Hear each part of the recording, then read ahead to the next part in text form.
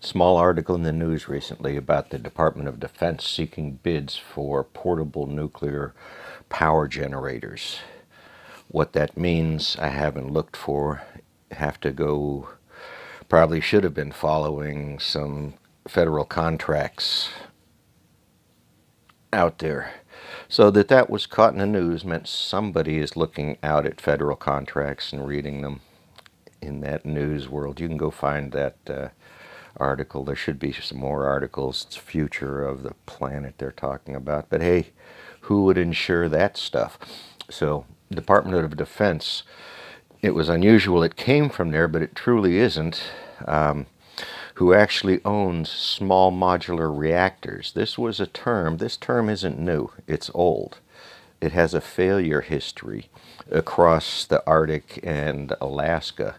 But who is responsible for managing small modular reactors is the Army Corps of Engineers, not the Department of Defense. So if you want to learn about the past history of failed small modular reactors, there's two that are kind of easily found. One's in Alaska and one's up in frozen polar north. There should be a third one that's a little bit harder to find in Greenland.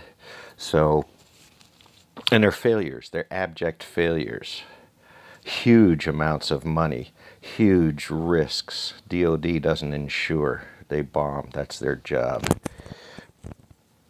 So, that bid went out just shows the contempt for conversations and debate and science and liabilities and risks.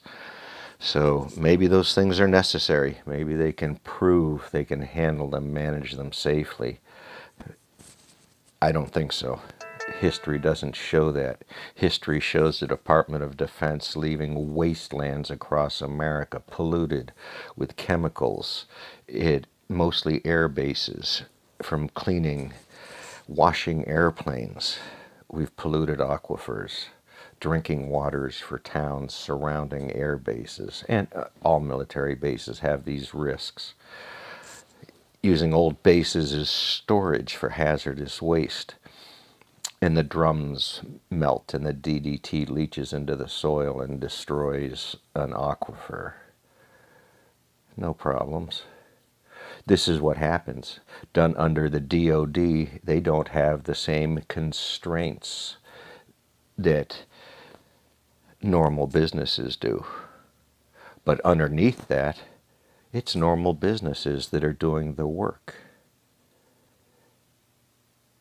They give the miners, corporations,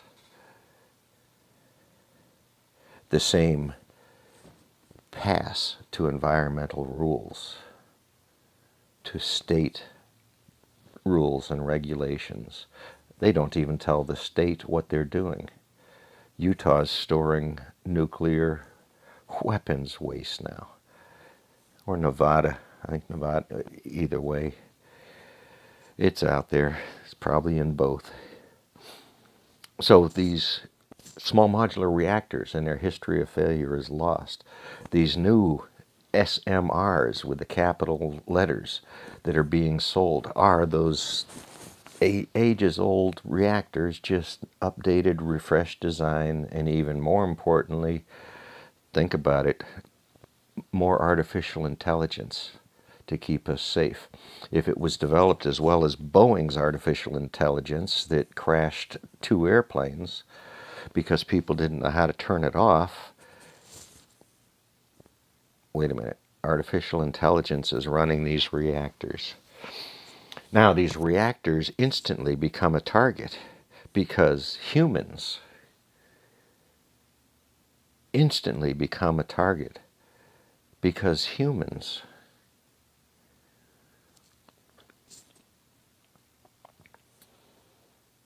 but the orange thing. So there's another thing out there.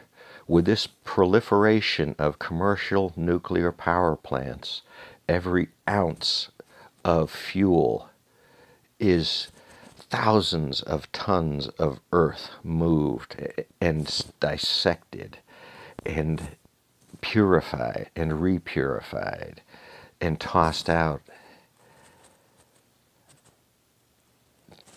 It's not that big a world in the mining industry, in the chemical industry.